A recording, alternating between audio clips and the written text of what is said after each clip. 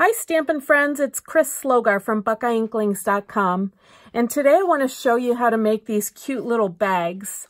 Now, I kind of styled them after the 31 tote bags, and I'm calling them a tailgate bag because that's what you would tote all your stuff in, and plus I've used kind of like team spirit stuff. So, of course, our team here is Ohio State Buckeyes, and we have these great little K-cups, and then I have wrapped chocolate Buckeyes, chocolate peanut butter Buckeyes in my bag. So, of course, you can make them for your team or for another occasion.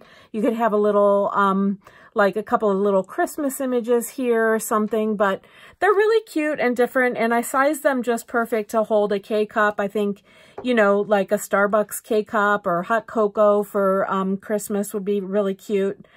I've also used, okay, so this is this year's Twelve Tidings designer paper, and I'm lucky that my team has red in it because I can use all the great Christmas papers.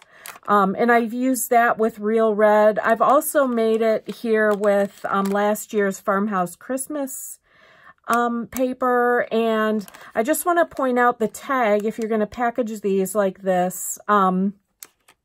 If you're a Buckeye fan and want to make this little Buckeye, the punches I used were, some are retired. The greenery here behind the Buckeye is from the strawberry from a couple of occasions catalogs ago. And then a 1/2 inch circle punch.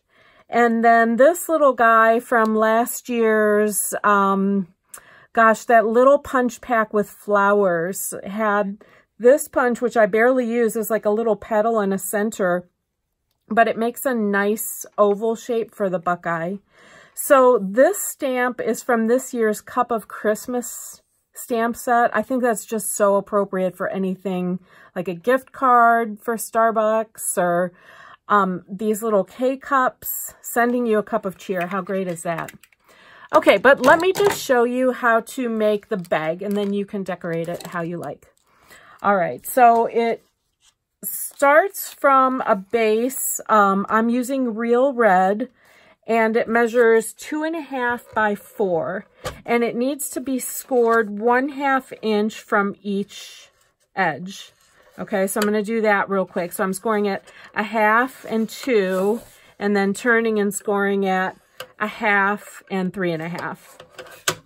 Okay, then to make the base, I'm just going to take my snips, and on each side, on the long side, I'm snipping in along the score line to the horizontal score line. Okay, I'm going to rotate it, do the other side as well.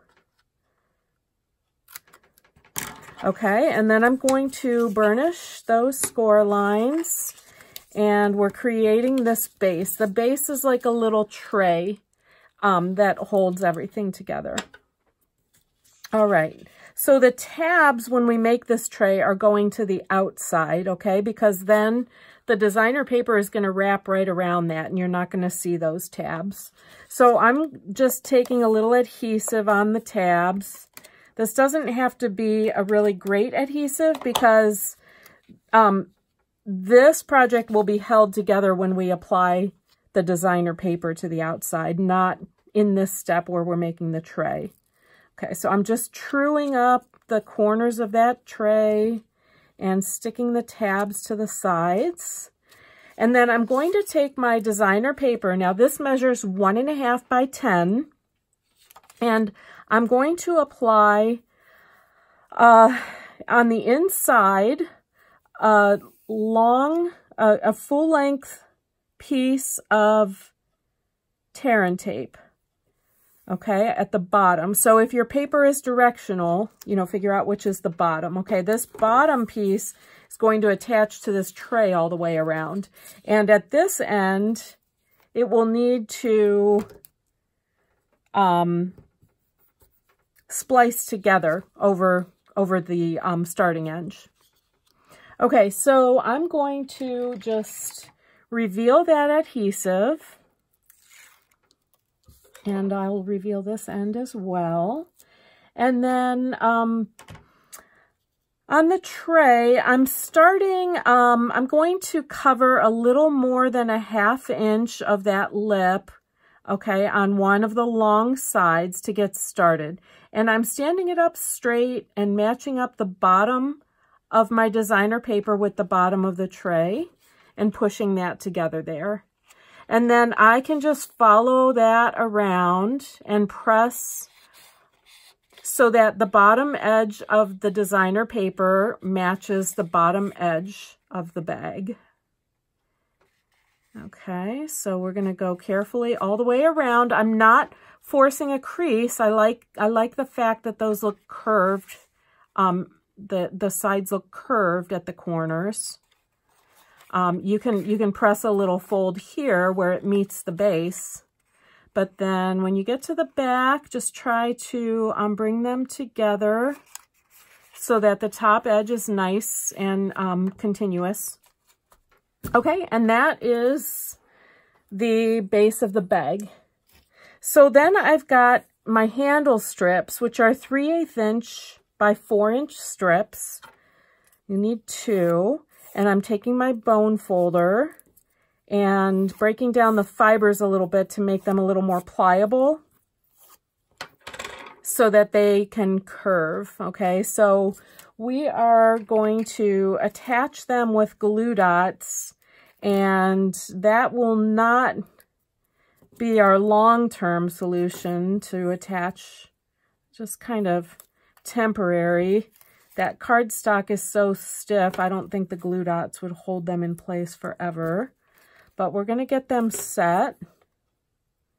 And then we're going to add this 1/2 inch strip all the way around to lock everything down. Okay, so I'm using my grid paper. I know my bag is 3 inches long. I'm just kind of going to eyeball this and start. My handle placement is going to be a little more than a 1/2 inch in from the corner. It's not going to matter too much because it's quite forgiving in look at the end. You can't really tell how even these are in the end. Okay, especially once you pack the bag.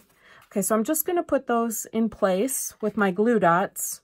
And like I said, the cardstock is stiff and it's kind of fighting to come free, but we will lock these handles in place in the next step.